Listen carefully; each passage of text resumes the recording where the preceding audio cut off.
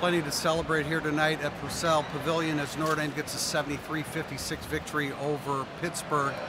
The 100th win of this senior class, the 400th win of Mike Bray's tenure at Notre Dame, and of course the return of Bonzie Colson. Bonzie Colson hit the floor running, so to speak, started the game, first start in 15 games, ended up playing 21 minutes, but in that first 7-minute segment, he scored 8 points, grabbed 5 rebounds, had 2 offensive rebounds and a block shot.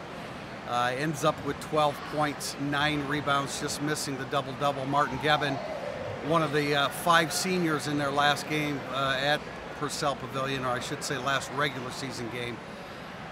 13 rebounds, 9 points, had a couple opportunities to get that 6th double-double of the season, but couldn't come up with it.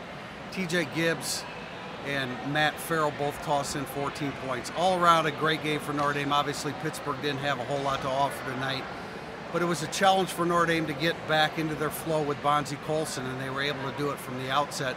Actually, Austin Torres, one of those 5 seniors, a 5th-year senior, gave him a spark when they took Bonzie Colson out of the game for the first time. But Colson had 21 minutes, and it looked like the Notre Dame of old. This is now Notre Dame's 5th win in 7 games, so they're obviously playing quality basketball. They'll take that to Virginia on Saturday.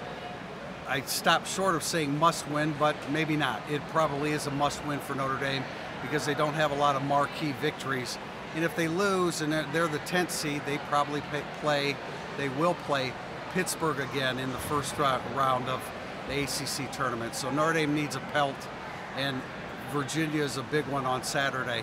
So Notre Dame senior night, big night here at Purcell Pavilion. Notre Dame 73, Pittsburgh 56.